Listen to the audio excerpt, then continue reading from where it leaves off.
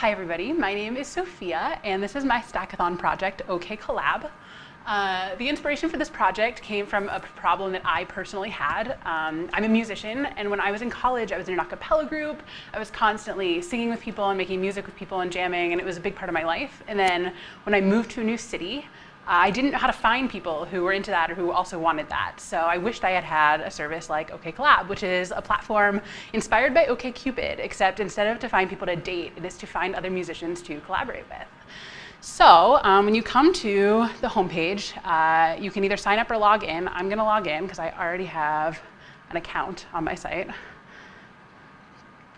And you can see the sign up button changes to my profile. So we'll check out things I've uploaded, which it shows a photo. People can upload an about me, what they're looking for, genres they like, and an array of skills which are clickable and can connect them to other people with those skills.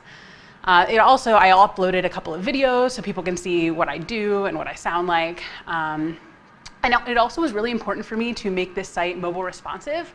Number one, because I wanted to practice my CSS and media queries and everything. And number two, because this seemed like a site that people would actually use on mobile. So if you shrink the screen, things actually change in visually appealing ways, which is cool.